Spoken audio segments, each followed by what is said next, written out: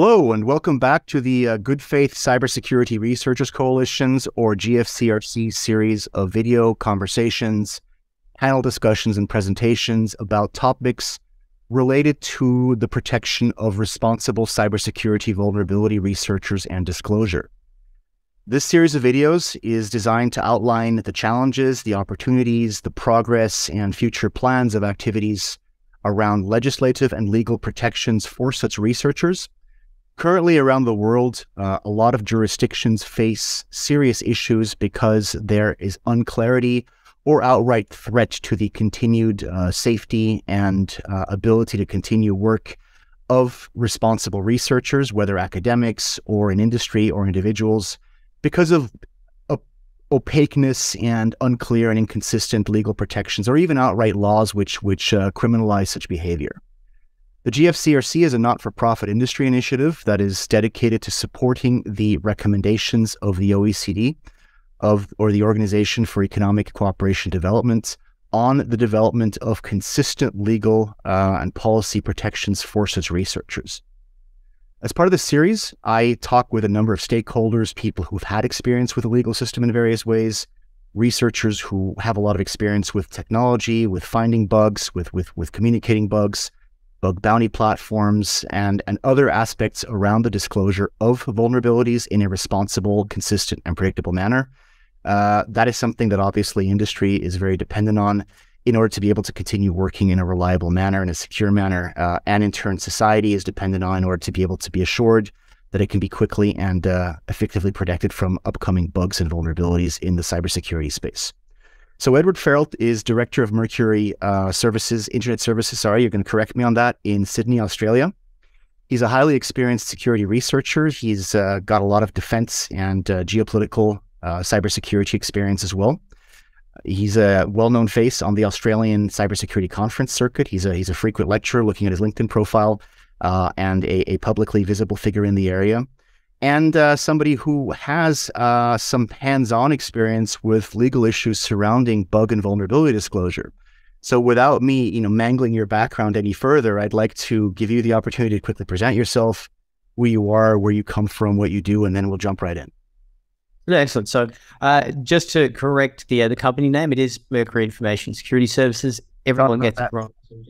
No, I'll link to you guys. I'll link to you guys in the video description. So we'll make sure we get that right. We just call ourselves Mercury. So it's it is a challenge. I'm aware of it. So we're just happy calling ourselves Mercury. I did start Mercury 8 years ago, and have since built it out over that time. We're a sizable pen testing firm here.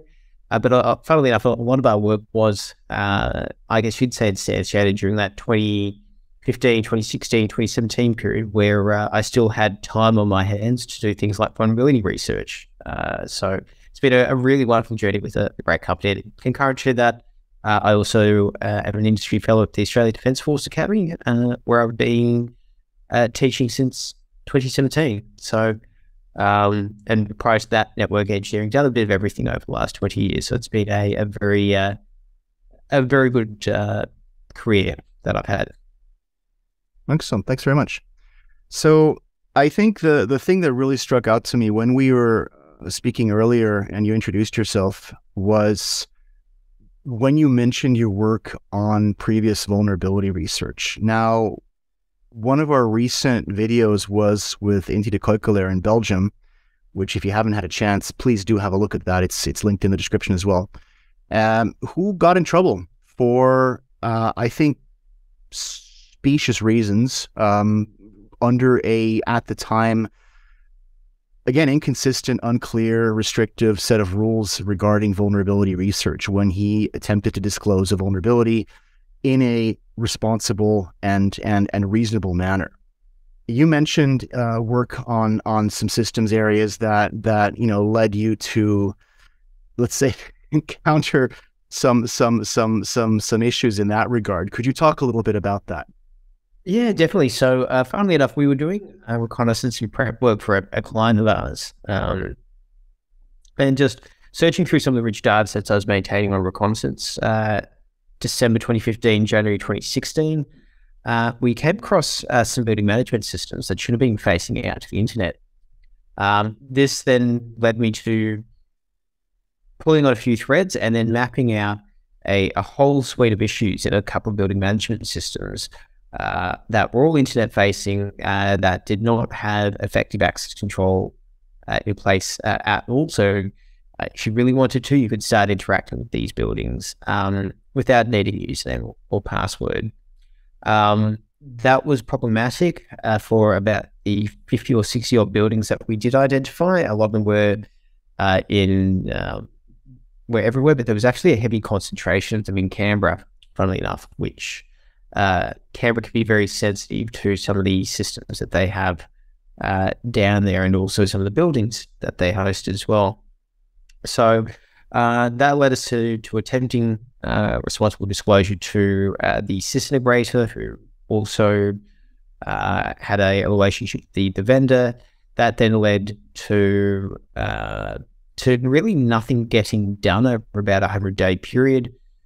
We were then going to publish our disclosure until such time we got a legal threat.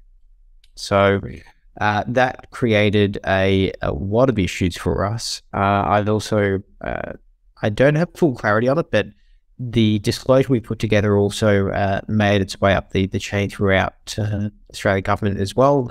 I understand it was with Prime Minister and Cabinet at one point. It created I guess you could say, to the points you were talking about on your lead in there, of there was a lack of clarity, and there was uncertainty with what had just happened. And, here I was coming from the internet saying, hey, I'm here to help, let me help. And things kind of getting blown out of control for what could have quite easily been fixed, in the months prior to it turning into a bit of a blowout. Let's talk a little bit about more. I mean, building on the, no pun intended, building on the building management systems theme.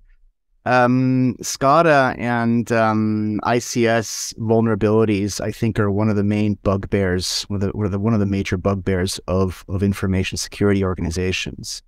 Since that whole, I won't say sector, that whole area has been both relatively slow to accept vulnerability to emerging threats, has been targeted by a lot of threats. I mean, PLC Blaster comes to mind. This started as, all the way back to Stuxnet, which we don't talk about, right? Yeah. And I think, maybe the medical device communities were one of the earlier ones to accept that systems which don't meet the classical, software operating system. Well, it's all software, but the classical system administrator maintained operating system, Windows, Unix, whatever, and associated patching processes, that these can be not only employed in very, very critical positions, but frequently are not updated sufficiently by the vendors. There's not a lot of visibility, and they're kind of out of sight, out of mind of information security management organizations. Where do you see the current state? I'm leading into another topic with this, but where do you see the current state of vulnerabilities and the trajectory of vendor and customer receptiveness to bug publication discovery in the first place of such systems, whether they're network components, healthcare management systems, aviation control, whatever? Yep. Look, I think that the thing to be cognizant of with building management systems and SCADA and ICS, for example, is these are life supporting systems. They're not information systems. I think you kind of said we, as the InfoSec community, have historically been quite focused on confidentiality, integrity, availability, things of that nature. But when we start looking at operational technology, our focus turns to high availability as well as reliability, safety, and our capacity to support life. And then even longevity, because these systems then need to remain in place for 40 years. Constant patching, for example, over 40 years may not necessarily be sustainable. So how do you have a system where your sustainment is install, leave in place, and revisit a couple of years later? And so I think there's two thoughts I have here. One, yes, they're very vulnerable because of the nature of what they do, and also there's certain functions you need to be able to perform that we as InfoSec professionals probably don't think about, even though that we probably starts to layer a bit of a burden on our counterparts in the operational space, but also the risk classification, what you're thinking about is completely different. But that's also not really much of an excuse here insofar that there's still ways to think about security. It's just your considerations are quite different. So your dependence on segregation, your dependence on specific access to the network, as well as the physical environment itself, becomes more critical. So I think in answer to your question, it's a different space. We need to actually conceive it in that different space. Like for me, I always say cybersecurity is the study of context. Applying one method of here's how we deal with problems consistently across the environment. If we could do that, many of us would be out of a job. It's about everything has its own challenges. I think there are other things that we were looking at when we were engaging with the building management systems community was there's a huge dependence on incumbency, which means that if you've got a new innovative solution that can compete, good luck installing it in the next 10 or 20 years, which means that there's no incentive to change it, to maintain. But even still, we found interesting threat scenarios that with an Australian vendor, we started mapping over, okay, the threat here may not actually be, death and destruction, but economic, which is if you have a look at the building management systems infrastructure in Australia, can you economically impact them because they're running on such thin margins? So, turn up the air conditioning for 90 days and make your competitor insolvent, for example, or create an insolvency event that allows you to buy out a building. Stuff like that. I think there's more complexity in terms of understanding risks and threats, but then also, I guess, in terms of a research standpoint, it's still very much, hey, here's issues. What's the framework we need to solve those issues?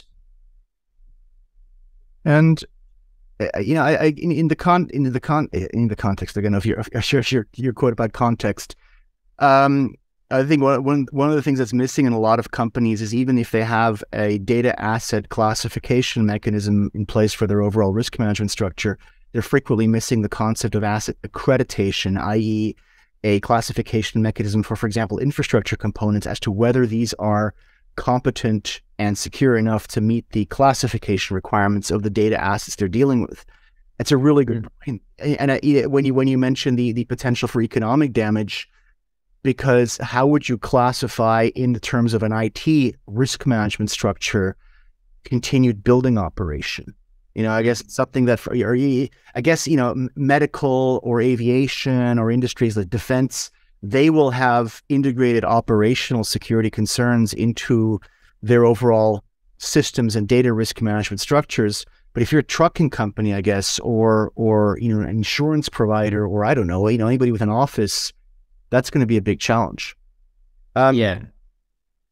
Building on that, when you found this issue, what were some of the quotes, or I don't want to say quotes, but what were some of the let's say misunderstandings or misapprehensions, just the wrongness that you encountered on the legal side of things when people were basically telling you, here's a threat, don't do this, bad. We'd rather hide it than have it published. Look, interesting question. I think the early stages of our disclosure, the sense I got from the vendor that we were talking to was quite dismissive. And to be quite frank, without going into too much detail or identifying the vendor, there was a sense of apathy that had existed within their culture. And that's, there's not much we can really do there. Quite frankly, they didn't care. They were dismissive of what we found, and that may just be because they didn't quite understand. But that being said, one of their competitors, which was an Australian-based company, were great. They were awesome to work with. But I'll talk about those folks later. So I think one, cultural apathy was one of the factors that had plagued in here. Another one in terms of the legal risks and the legal considerations, what had evolved over time was when we were like, hey, look, we are going to be publishing this. The director of the company at the time, you could actually start to sense, like, he ended up calling me at one point, and I'm like, hey, yeah, look, I'm here to help. Here's everything that I can provide you. But they then took that as well, he's now just given us the evidence to incriminate him, because logically that's what someone's going to do, right? So that then turned into a very litigious approach on their side. However, it did become apparent a little bit later there was cause for it, because there were events related to acquisition of components within these organizations in 2016 that had we published at the time that we did, we would have undermined a multi-million-dollar deal without intent, of course. And so in that case, there was, on their side, there could have very well been an argument for, I just cost them X million of dollars in their deal because of what I just published. So that's a big one. Yeah. The just with your former point about, not taken seriously, there was, in a previous role, I had this idea of something I called functional programming, which is a nice way of saying basically a subject matter expert, not InfoSec, with a Visual Basic book in one hand and coding on the other hand, trying to make something work. That is not going to necessarily be the person who cares or knows about the security implications of bad programming or bad design. So maybe not by way of excuse, but rather explanation where that comes from. Yeah, well, I will disagree with you on this. I think these are cultural norms that get dictated from, the board level down. In this case, I think, and I've talked about this as well with another gentleman who actually has now gone into defensive technologies and building management systems, where he's like, you have some people that are actually quite warm, quite friendly, they care about their jobs, and they have passion, and then you just have others that are, if I can use his term, they're a pack of grubs. So sorry, what? It broke up for a second there. A pack of grubs. That's really abusing. I think that's probably an Australian or an Australian quality. I'm not too sure if that exists around the world, but I think it does now. It does now. But there are cultural norms and cultural attributes that I think we've unfortunately overlooked these because we think cybersecurity is a technical problem. It's a mix of things. I think, this was certainly one of the experiences I had, and it was a very formative lesson for me is, don't think because you're disclosing vulnerabilities and getting a ticket and then hoping the ticket gets processed, everything's going to be fine. There's individual attributes and behaviors that need to flow on from that. So, looking after those and being mindful and having that emotional intelligence around those, I think is quite important. I think it's a common issue with InfoSec professionals, and to look at what we do at a technical level, whether it's vulnerability disclosure, protective mechanisms, architecture as a purely technical problem, very rational. Whereas you're dealing with, as you indicated, with people, for example, in the business, the quote unquote business side of things, who see it as in a more holistic way. And this is a really important point that you made, actually, and I want to underscore that is when you're disclosing bugs, it's not just some boomer or Gen Xer, who is that's me, who is saying, no, this is bad. I'm just, I don't want it being released because I'm irrational and uninformed. But there may actually be context such as you indicated, financial loss from a disclosure. Yeah. And I think this is a not only is it important at a technical level, I think, to have clear legal rules that protect researchers that try to do this responsibly, but to create a framework that can channel disclosure to protect everybody's interests. Definitely. I think, well, it's not only a framework, but it's what gets derived from that framework and that approach. So the Australian vendor that we did work through, and we found when we were trying to map out and enumerate building management systems, this random Australian vendor came up and said, hey, guys, can I help out? I'm just doing a bit of a poke and prod around. They gave me a test system. In about a day or two, I found some pretty serious bugs. Those bugs got patched for all 230 systems of theirs facing out to the internet, got patched in a matter of 48 hours, with no fuss, no legal fees, no problems. But I think second and third order effects of that were they can communicate, hey, we've actually responded to ethical disclosure and to someone acting in good faith, versus the other firm that spent a lot of money on lawyers and they still had vulnerable systems facing out to the internet 12 months down the line. And so I think there's a wider piece here when we talk about those attributes and those norms and those frameworks, is how do those get used to enable trust and confidence in the systems that we're using? Because I think there's opportunity for that carrot and stick approach there. The holy grail of cybersecurity investment, right now we're at a point where we're trying to at the same time convince management and leadership to meet regulatory mandates, but also to engage in constructive risk management in order to make sure that they're just not exposed by complying with consistent, rule sets, frameworks, models, whatever, of risk management.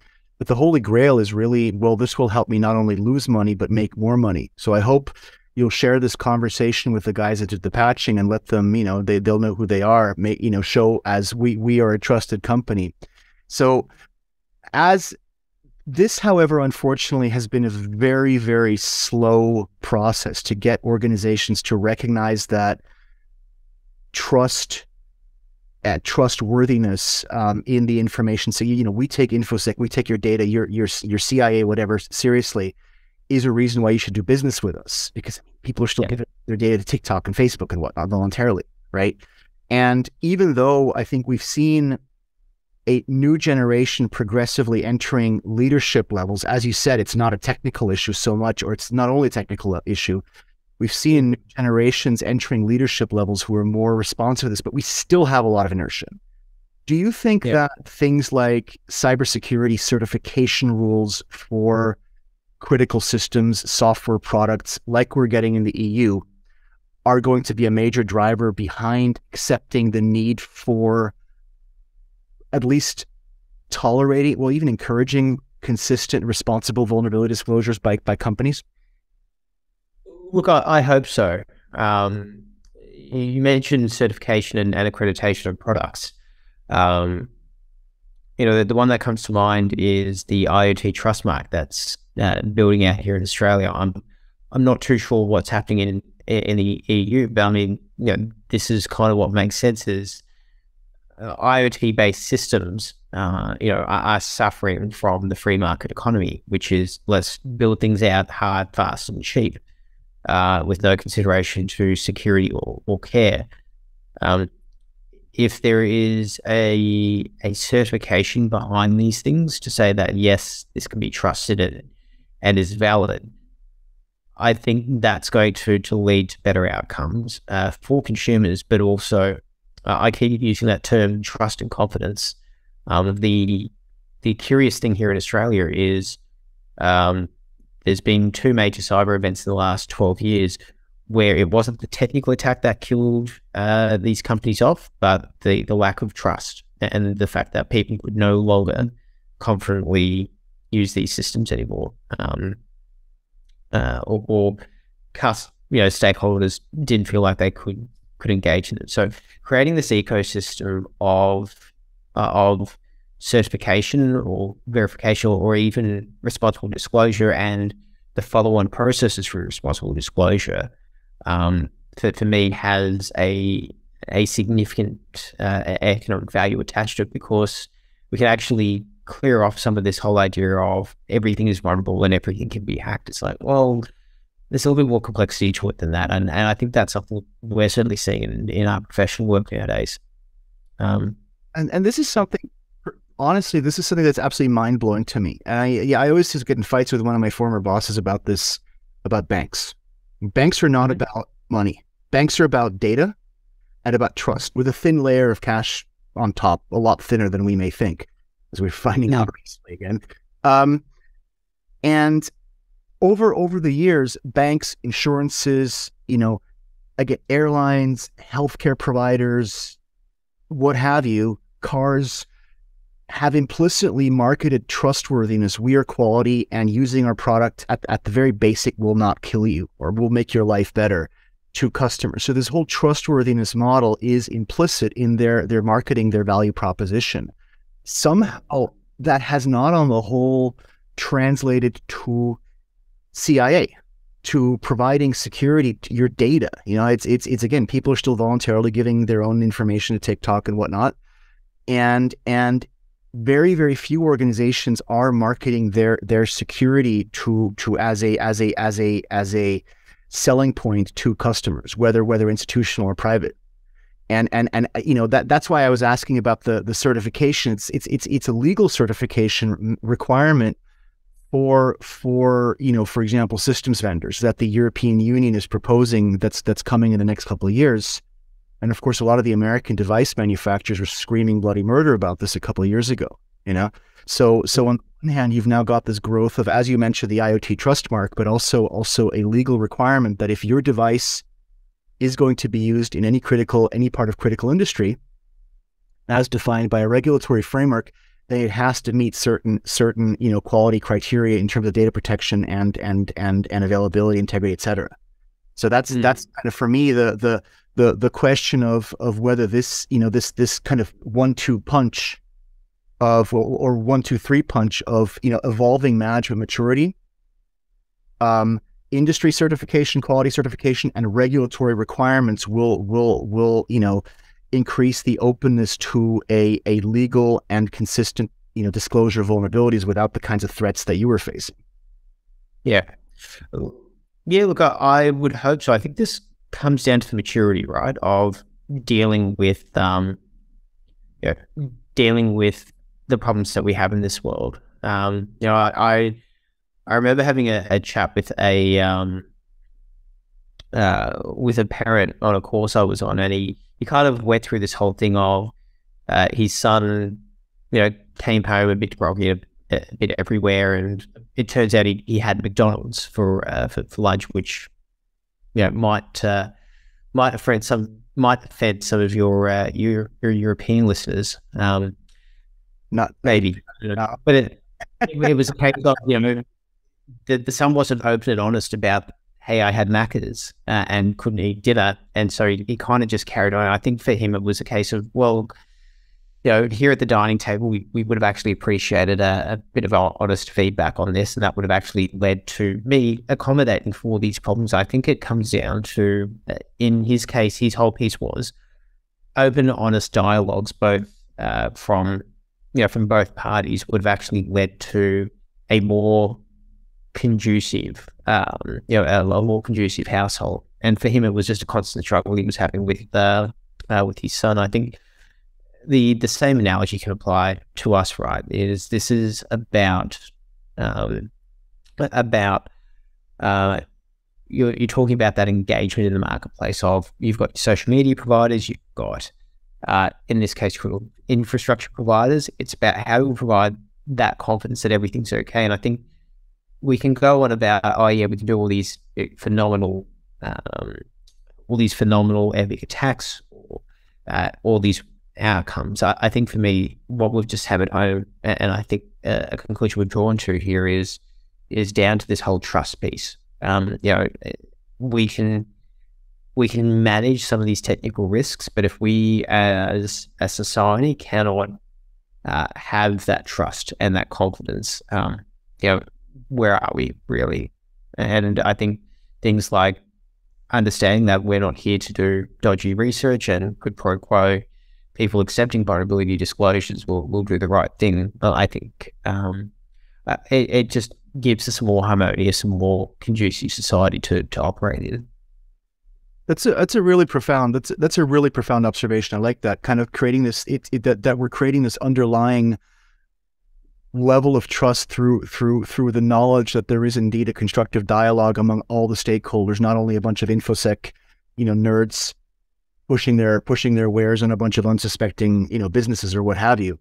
I want to just very quickly shift course to one last point I'd like to get into, and that is the jurisprudence. In your experience, in your knowledge, I mean, every country obviously has a different legal and cultural approach to prosecution, investigation, prosecution, and judgments. Mm-hmm. In Australia,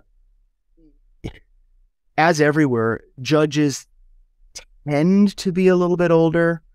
Prosecutors tend to be a bit more motivated by getting convictions. Law enforcement tends to be motivated by successful investigations. Mm-hmm. And I say tends very, very clearly, because there are very big exceptions, and there's obviously an evolution here. What is your experience in terms of attitudes, in terms of culture towards somebody going the prosecutorial route, and saying, hey, this person is bad because they technically violated a rule, some sort of a Computer Misuse Act or whatever the equivalent is, so we're going to hit them with the full force of the law? Is there more of a pragmatic attitude towards this? Is this evolving, or do you still see a long way to go in terms of how the criminal part of the legal issue deals with vulnerability research and disclosure? So interesting question here. I think if we looked at the cases over in Perth with the Transperth hack, as well as the dumping of pager traffic that all have occurred in the last 7 or 8 years, there was a very prosecutorial approach in the case of West Australia, and very much let's send in the SWAT teams against these pesky hackers. Watch out, he's got a logic bomb sort of stuff. So I think for me, there's a lack of education, a lack of awareness, but I think there's also the other side here. And I think this is going to be really curious in other jurisdictions here in Australia, and certainly the US. Will we actually see product liability becoming a factor in these spaces? So if you have not taken reasonable steps to provide a secure piece of software, if that could be demonstrated because you didn't respond to someone's vulnerability disclosure or someone's identification that you've done something, or there is a risk associated with the system, will that translate into the opposite, where it's not the research or the hacker getting, it's not the research or the person who's just stumbled across a bug that's getting the legal threat, that it's the vendor or the organization that's providing service. So I think that was curious to note in the Patrick Webster case here, almost 10 years ago, where there was initially a police response for research he did on First State Super, where he identified an insecure direct object referencing vulnerability in an application that was maintaining his retirement savings account. He had a legal threat, and also police turned up at his doorstep. The publication of this risk saw that issue start to go away a little bit, but on top of it, it then started to see increased scrutiny against First State Super. And so I think what we may actually see is, in fact, the opposite effect, is prosecutors not going after researchers, but going after companies that have reacted poorly. I think there's also a risk of that going to the other extreme, where even when a company demonstrates reasonable behavior, someone still decides to go after them because they've got an axe to grind. So I think this is going to be a really curious space from how does the law respond to this over the next couple of years. And that's a massive discussion. You mentioned product liability, provider liability. That's been going on since 2000, before that even. And that's a really interesting point. If an organization is informed of a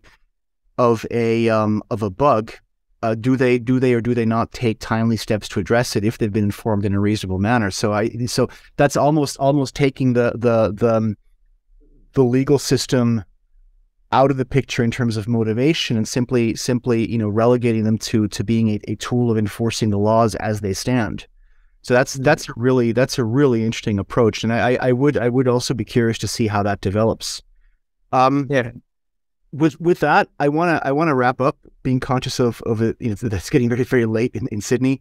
I want to thank you very much for your time and give you the opportunity, if you want to wrap up with any closing thoughts, whether it's recommendations for researchers, for industry, whomever, and based on your experience, how should we go about this? You've made a lot of very, very good observations in this talk, and I'm going to also link to a lot of the references that you made in the video description. But if you want to close out on your end and give some whatever wise thoughts to the audience. So there's a quote I've actually been using a lot from Samuel Jackson, Pulp Fiction, when we've been engaged with a lot of customers recently. It's, hey, everybody, be cool. I think there's something that I think we need to be cognizant of, both from a researcher standpoint, but also from the recipient of vulnerability disclosures, and just more broadly our stakeholders. I think everyone's trying to do their best.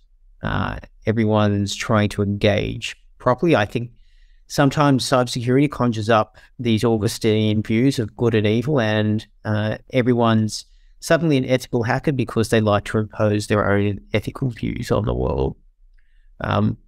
I think we need to sort of recognize that we're all human, and I think there's approaches that we can employ here to ensure that we can all leave this world a little bit better than we found it.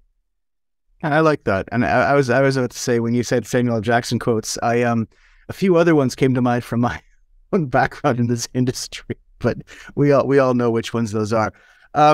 So with that said, again, I want to thank you very, very much for taking the time, for staying up late for us. I wish you all the best of luck and success, and I will be linking, if it's okay with you, to your LinkedIn profile, to your company page, to Mercury Information Security Services. I make no apologies for having an absolute boiled cabbage's memory of names and faces. And please, for the rest of you, please make sure to check out our other videos on the topic, and visit us at gfcrc.org. And check out also our own LinkedIn page, which I'll link to. And I wish everybody a safe and secure and relaxing, because you know where your vulnerabilities are and you're fixed them already, afternoon, evening, morning, whatever. And see you on the next one. Thanks, folks. Thanks, Edward. Bye-bye.